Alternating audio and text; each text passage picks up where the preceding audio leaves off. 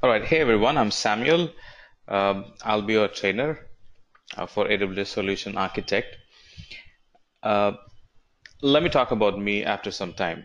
Let me get you introduced with the certifications available with AWS and the type of certification that we will be picking and what covers in that certification. And then I'll tell you my expertise, I mean, the work I've done with AWS migration, provisioning, and all that stuff. So to begin with, there are multiple certifications in the cloud. Now, cloud is the talk of the town, and we will be starting with the associate level. All right. And I hope, just a quick check, I hope my audio and the video that I'm sharing is clear enough for everybody. All right. So, uh, we will be starting with solution architect associate level. Now, there are new certification introduced by Amazon Cloud Practitioner. This is really for non-technical or semi-technical like pre-sales and somebody who's fully into people management or management or even in finance and they want to know about cloud so they can do their work better.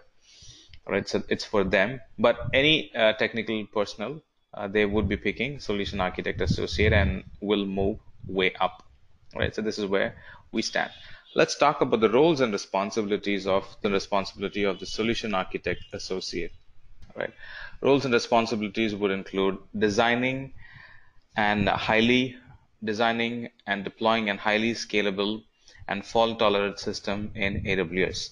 An environment that's highly available. If something goes down, I still have another complete environment to run with, and a highly scalable environment, meaning as and when more requests comes in, my environment should sort of expand itself based on the request, right?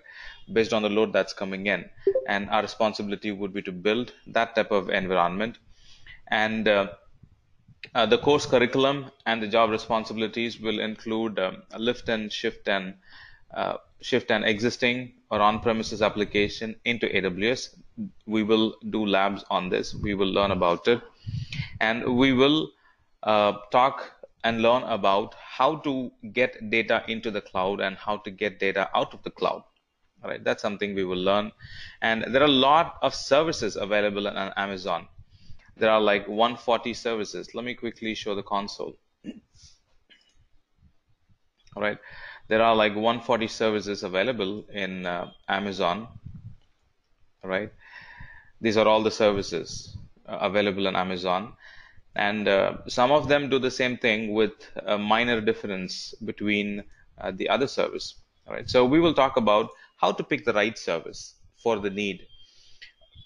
All right, how to pick the right service for the need based on cost, based on the requirement, based on the SLA, based on the RTO, stuff like that. How can I pick or how to pick the right service? That's something that we will talk about. And some best practices advised by Amazon itself, right? That's good for you to follow. So you don't have to learn the hard way, right? So that's something we will discuss in the course curriculum. And of course, yes, the costs that would be involved in running an application in the cloud. So we will talk about how to foresee a cost. And if I include another service, how much roughly it's going to cost to run into the cloud. And a bit more discussion on moving from CapEx to OpEx type of environment. Now, if the bill is going to be on a monthly basis instead of we doing heavy spending initially, purchasing a lot of equipment and setting things up. So it's going to be different. So how to sort of get adapted ourselves to the new type of costing model. So that's something we will discuss in the course curriculum. All right. So we help get certified. All right, and we help with any of the project constraints that you might have. It's an 45 hours training. That's what we have planned. All right, and every new batch will have something new in it. All right, so it's a 45 hours training, and initial 30 hours instructor led training is is for you to get certified. Right, and we follow Amazon's official curriculum and we get you certified. We train, we give enough lab, we give you enough hands-on. Every alternate day it will be a lab, right? On the first day it will be theory and lab session done by the trainer, and the second day you will be doing it, and you will go through some issues and everybody can talk about it, stuff like that. And it's going to be a very interactive session. Everybody would have like a lot of questions that would help others. So that's how it will be. So this is for the first 30 hours, all right? And then we have another 15 hours, right? And this is where we would discuss about my experience. This is where we would discuss about your experience. Some of them would be in a project that's getting migrated. Your application might get migrated, all right? So you can bring them in and everybody will talk about it, right? As long as it's not company confidentials. So we will bring that in and we will talk about it. And we will try to solve them, and we do solve them. All right. So let's say your project is getting migrated and you're stuck up somewhere, and you need some additional hands to sort of work and fix on it. I mean, fix it. So you can bring that discussion in, and we will be talking about it, and we will help you with how to go about finding a solution yourself, and we would be the additional hands that you would need at that time. So that's the course all about. All right, and it's going to be a recorded session. Towards the end, we will give you a recorded session. Let's say you were less attentive on a particular day for some reason, and you think you want to go back and refresh it. You have a recording which you can play back. This is not possible on classroom training or on-premises classroom training. So there are some advantages, and we filled with those advantages for you. All right. So talking about the products in specific. All right. Talking about products in specific, we'll train you, or you will be trained on Amazon cloud environment, Amazon compute resources in general. All right. The different options available: cloud storage, cloud database, cloud network. All right, and security in the cloud, and then application integration in the cloud, all right, and management tools for monitoring the cloud. So these are the different products. You will get enough hands-on, and you will be doing projects, and there are project submissions, every week or every alternate day. So that's how it's going to be. And we will also be sending notes towards the end of the session, so you don't have to spend time picking a paper and writing things yourself. We will send you notes. So we will be sending you crisp notes that you can use to refresh, practice. They are lab as well as theory notes that you can use to refresh, practice, and appear for the exam or appear for the interview confidently, or go back and sit in your seat in office very confidently, taking up new cloud challenges. Right? That's what we train you with. And like I was saying, we train you on the official curriculum, right, as guided by Amazon. If you have questions about how much the exam fee is going to be, the exam fee is like $150, and we will have some 65 questions to 65 questions to attend and try, and the time to complete the exam is 130 minutes. All right, and we train you enough so you can confidently appear for the exam and get it cleared. All right.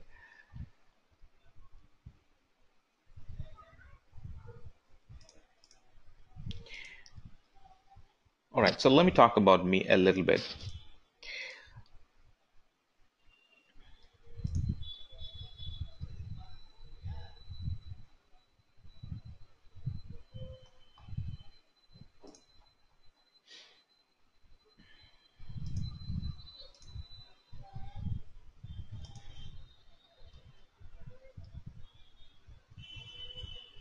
All right, just a moment.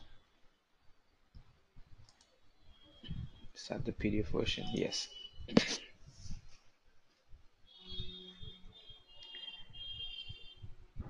So I've got like 14 plus years of experience. I come from the system side, and that's an advantage for me to learn infrastructure as a service, which is what AWS is to the most part. All right. And the last company I was working with, and the last two companies I was working with, we did extensive projects on AWS, and more specifically, the last company I was working with, uh, uh, we were a partner with Amazon and Azure. We were helping Amazon and Azure customers to uh, build cloud environments, both in Amazon as well as in our environment. The hosting.com was the company I was working with, and that had its own cloud environment. So we were helping customers to have on-premises and cloud and multi-cloud environment. So that's how I got involved more into cloud migrations, cloud environment building, cost estimates, stuff like that. And training is something that I've been doing for a while, for the past 13 years, maybe. And back then I was training in networking and network security, a bit on Linux. That was before 10 years maybe, and I've been doing that since then. And lately, I started training on for the past 4 or 5 years maybe. I started training people on cloud, both within the company and outside the company. I was working closely with the training department, so I get to train them in-house and outside retail and corporate trainings as well. Right, so that's about me. Any questions?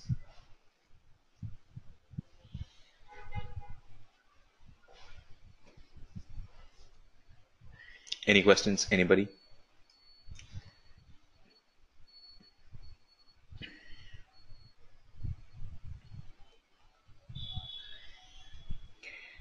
Right? And we extensively talk about, right? We extensively talk about different products, right? And I mean, with all due respect, I'm going to assume that you know nothing about the cloud. That's for your benefit, right? You know nothing about the cloud, and the training basically starts with what is cloud computing, and then fundamentals of AWS and stuff like that, and then we gradually build one on top of another. And finally, we will talk about the architecture. All right. Initially, it's going to be basics of cloud and then different products available in the cloud, the storage, networking, application integration products available in the cloud. And finally, we're going to help you, uh, build a proper architecture in the cloud. And the architecture, to some extent, is going to look like this.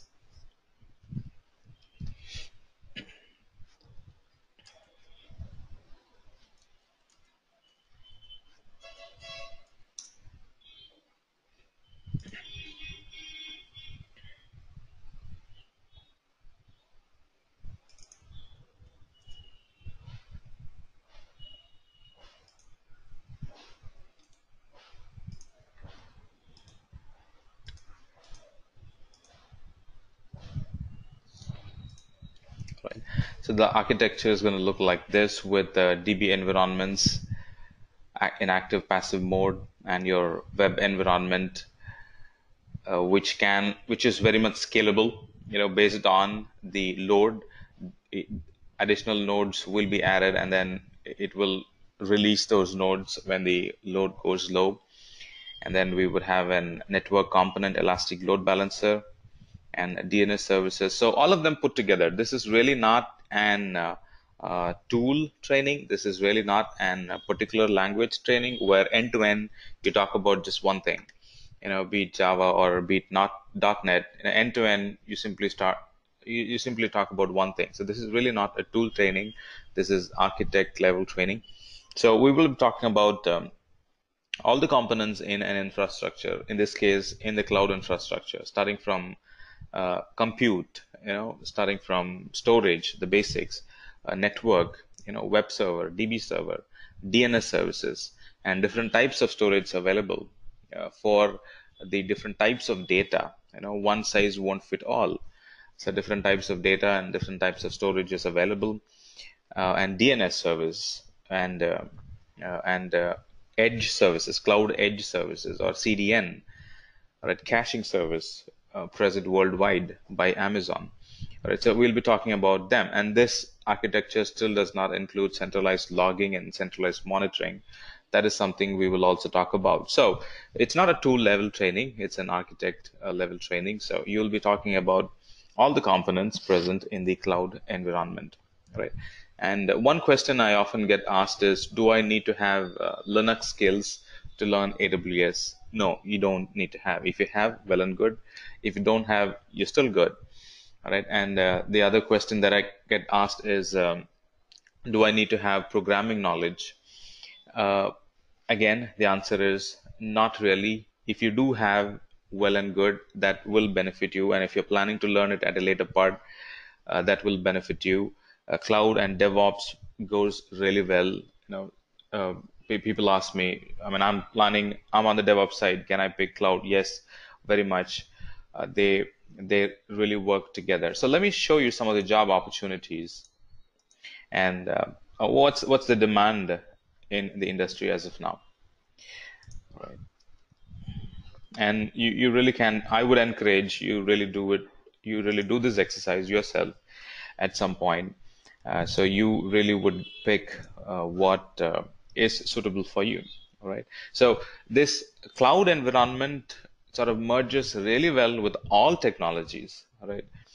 Programming, backup, and testing.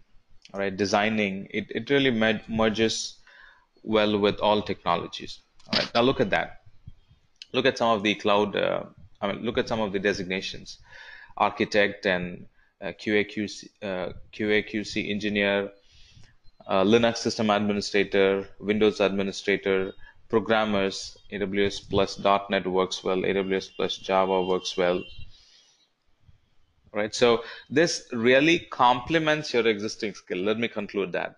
This really complements your existing skill. So you don't have to unlearn everything and then try this something new. No, it's not that. Uh, it really complements your existing skill. You being a Java developer, you being any other developer, you've worked on any other language, it really complements your existing skill. Be it Linux, yes, it complements Windows, yes, it complements .NET, Java, yes, it complements testing environment, yes, it complements. So that's how it is, right? And as we speak, there are like, well, let me see, how many jobs do we have? So as we speak, there are that many jobs available for AWS, right? And the top companies, the top companies that are recruiting AWS professional, Accenture is on the top because Accenture is a technology partner. Just like other companies that you see in the list, they are technology partners with Amazon, and they help other customers migrate. They help other customers provision their environment in the cloud. So that's why there are huge openings on those companies, right? And what you would find interesting is the industry. All right, back then, if you want to work in IT, you really need to work on an IT company which does developing, which does supporting, stuff like that. All right, now that has changed now because managing IT through AWS is easy. Companies, product-based companies or other companies which were back then outsourcing their IT environment are looking to have their own IT team because management is taken care by Amazon, and the IT overhead, the IT management is sort of cut in half. You still have complex work to do, but some of the repetitive, mundane tasks are sort of automated in the console itself that we will learn at a later point. So what I'm saying is, the companies like, look at this, automobile companies are looking to have their own IT team. Oil and gas, medical, healthcare, they're looking to have their own IT team, own AWS professionals working or sitting in their office and working. All right. So anybody looking forward to work on product-based companies, the environment will be really good in product-based companies. Those who worked should be able to say yes along with me.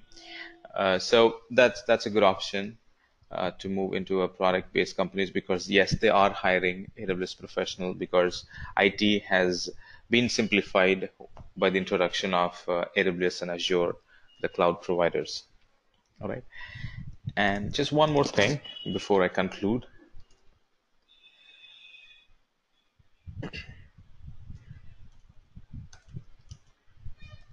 All right. Just a random search. Now, AWS is one among the top 10 certifications in 2018 as well. I say as well because it's been keeping it positioned in top 10 for many years now. All right. So,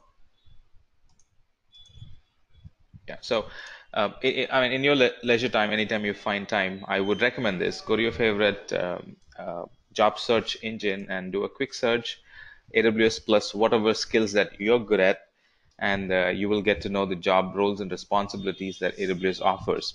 Now, there is no one job role and responsibility. If there was one, I would have shown you. There is no one job roles and responsibilities. Now, cloud is the new name for IT. So anybody who have worked in IT, they will be able to find a similar role in AWS cloud environment. And like I said, the existing skills will complement, and they will have to learn some new skills and sharpen their knowledge and sort of glamour fetch their existing skills with the cloud tools and technologies, and that would make them to be a very successful person in the cloud environment. All right, so that's all I had. If you have any questions, uh, please feel free to ask. We can stay back and discuss about it. You might have concerns, questions.